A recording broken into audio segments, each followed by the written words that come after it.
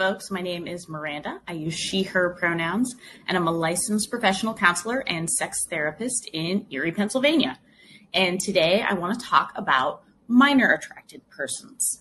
And I want to talk about minor attracted persons because they are probably the most vilified population of folks in our culture. And most folks are making incorrect assumptions about them without actually knowing much about them. And those assumptions create harm for an already marginalized population. You may have noticed that I'm using the term minor attracted persons, sometimes abbreviated to MAPS, instead of the more commonly used term pedophile. And I'm doing this because the term pedophile has moved from being a diagnostic label to being a judgmental, hurtful insult that we hurl at people in order to harm them or slander them.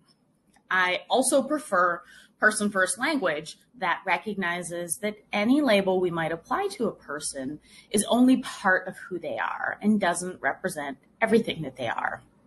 We are all people first with many different facets or parts of ourselves, and this includes folks who are attracted to minors. So to start with, let's talk about what a minor attracted person is or who they are.